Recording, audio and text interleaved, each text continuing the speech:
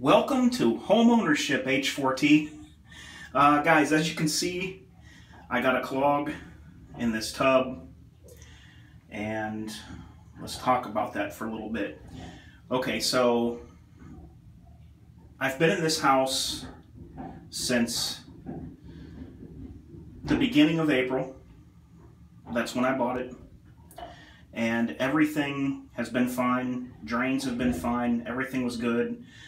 Drains were tested by my inspector before I even bought the house. He turned on basically every faucet in the house and let it run for 20 minutes to see if anything would back up. Everything was good.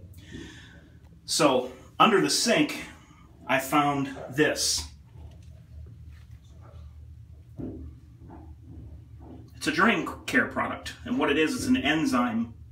It's a natural enzyme, non-chemical drain product that you put in the drain, and it's basically a bacteria, and you put it down in there with warm water, and it naturally just eats anything that's on the pipes, and it's a maintenance. It's like a drain maintenance thing, okay? I had no problems with this tub, and I thought, you know what?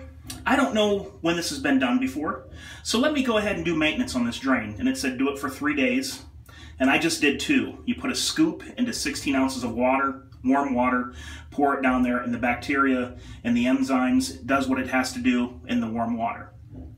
Okay, so, you know, I had been using this tub, so this is the day after I used the second treatment. Come in here to take a shower today, and the drain just locks up on me. I mean, I'm just standing in water that's not even, it's not even a slow drain. It just straight up completely stopped. So I'm like, what in the world is going on?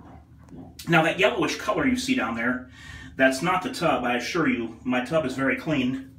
That is what I just put in there a little while ago. I waited all day to see if this would, you know, drain, and it still had standing water, and I bailed most of it out. I just used this. I put in half the bottle. I waited 15 minutes. Nothing happened. I put in the other half of the bottle. Actually, I waited a half hour. Then I put in the other half of this whole 80-ounce bottle. And then I waited about 45 minutes, and I ran as hot of water as I could get out of here down that drain for a while. And as you can see, I've got no movement. So happy birthday week to me. My birthday is June 6th. And I'm probably going to have to pay probably at least $100, if not more. So I'm probably going to get on Craigslist and call a plumber. I don't have a snake, guys, unfortunately, but there's a very short run under this tub in the basement. It's a very short run that goes to the main drain, and the main drain is fine, and it's just some PVC pipe. It looks like a job that wouldn't be too hard, but I'm not a plumber. So, and it's newer. The PVC pipe that comes down from this drain is all newer. It's all newer stuff down there. And like I said, there's only about a 4-foot run till it runs into the main drain. So somewhere, you know, between here and the main drain, that 4 foot of space, there's a problem. And like I said, nothing happened in here except for me using this twice. And this has worked for me every single day. So I'm going to have to blame this somehow. So, you know, I don't know what it did. I don't know if it ate off some stuff that was in the pipes and that clogged up. But that old saying has come into my mind a lot today. And that saying is, if it ain't broke, don't fix it. Because I wish that I never even would have touched this. I'm going to throw this away. Just wish I never even would have touched that stuff. So there it is, guys. This is going to cost me a little bit, I guarantee it, probably. So, all right, guys, well, that's home ownership in the big city, right?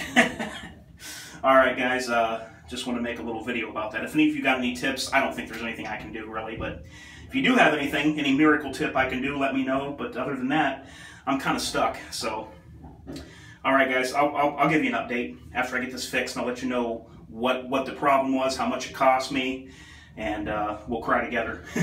All right, guys, I'll talk to you real soon. Got a lot of parts coming for my G26. Customize it out. I'm going to show you what you should do to your G26 and G27 to make it rock. All right, guys, until next time, H4T, clogging up them drains, and I'm out.